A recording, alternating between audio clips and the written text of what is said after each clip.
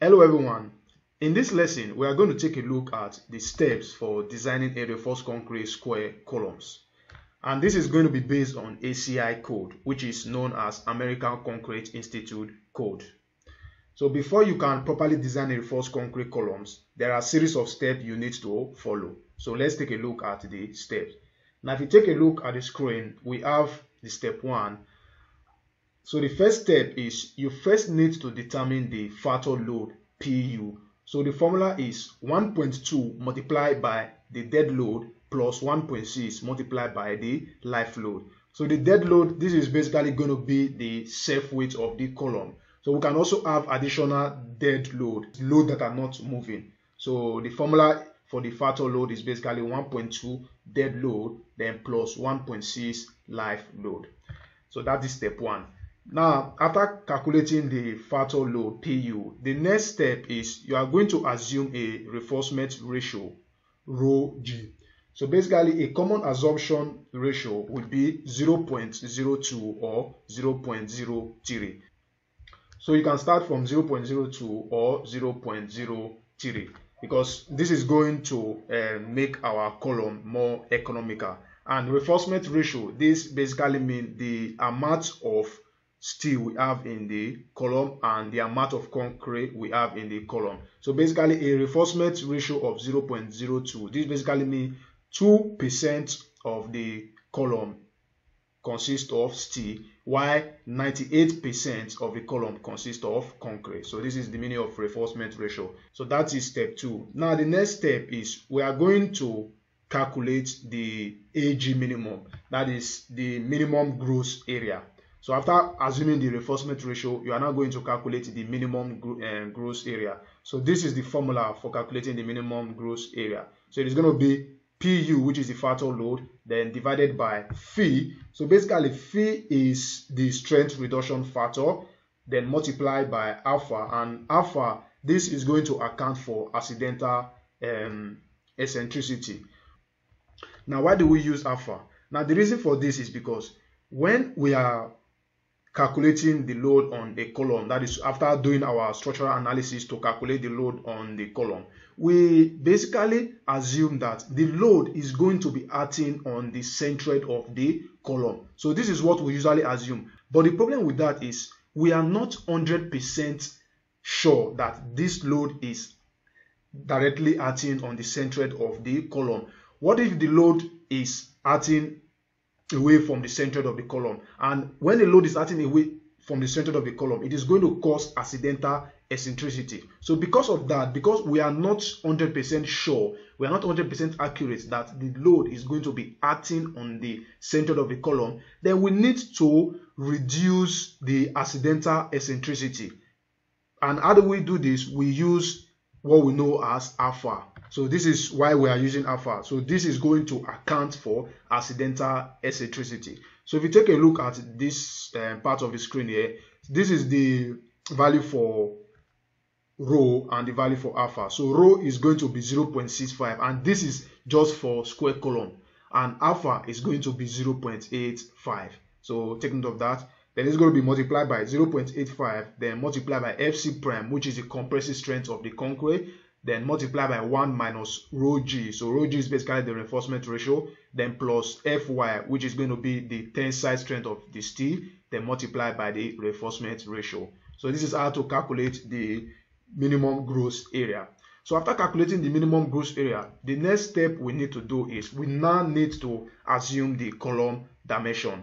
Now if you take a look at this side of the screen, the gross area is going to be equal to B squared, and this is if the column is a square column. Because if the column is a square column, meaning the sizes are same, the sizes are similar, the width and the depth are similar. So the gross area is basically going to be equal to B squared because the sizes are the same. So the square root of the gross area, that is the minimum gross area, is basically going to be the B minimum. So it is going to be the B minimum because the sizes are similar.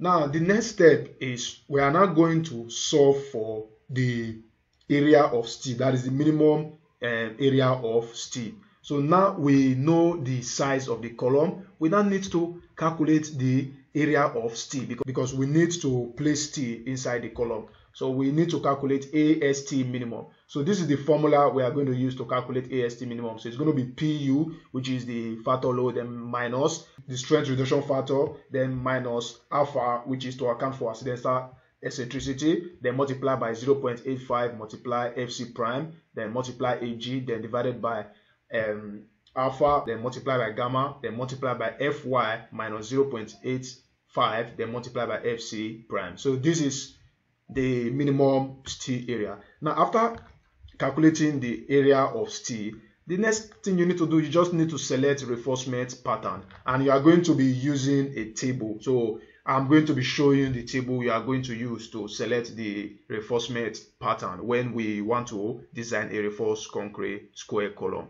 Now, after selecting the reinforcement pattern, then all you need to do, you just need to select the transverse reinforcement pattern. So basically, this is going to be the stirrup. So it's basically going to be the ties. So now we need to take a look at the requirement for the ties. So we basically need to take a look at the size of the ties we are going to be using, and also we need to take a look at the spacing from one ties to another ties. So now what ACI is saying is that the minimum tie spacing. Now, if we have a longitudinal bar up to 10 in diameter or smaller, ACI is saying that we should use number 3 bar. But if it is larger than 10 in diameter, then ACI is saying that we should use number 4 bars. So this is for the minimum tie spacing. Now, for the maximum tie spacing, the maximum tie spacing is going to be the lesser of 48 tie diameter or 16 longitudinal bar diameter or the least lateral column dimension. So this is going to be the maximum tie spacing. So after that, you just need to make some checks to see if your column is going to be safe or not, if your column is going to be economical. So the checks we are going to make is, we are going to make sure that the steel percentage is between 0.01 and 0.08. So ACI is saying that your steel percentage should be between 0.01 and 0.08. And also we need to take a look at the clear bar spacing. Now ACI is saying that the clear bar spacing should be no greater than 6 inches. So the bar spacing, that is the spacing from one ties to another ties, they need not to be greater than 6 inch. So the maximum is going to be 6 inch. So you need to be 2, 3, 4, 5 inch, but not more than 6 inch from another lateral supported bars. Now also for the cover requirement, ACI is saying that a cover of 1.5 inch is typical for interior columns. So we need to provide a cover of 1.5 inch, and this is basically to prevent the steel from corrosion. And this is basically to prevent the steel from de-icing salts and to prevent the steel from corrosion. So these are the steps for designing a reinforced concrete square columns. So in the next lesson, we are going to be designing a reinforced concrete column. So see you in the next lesson. Bye bye.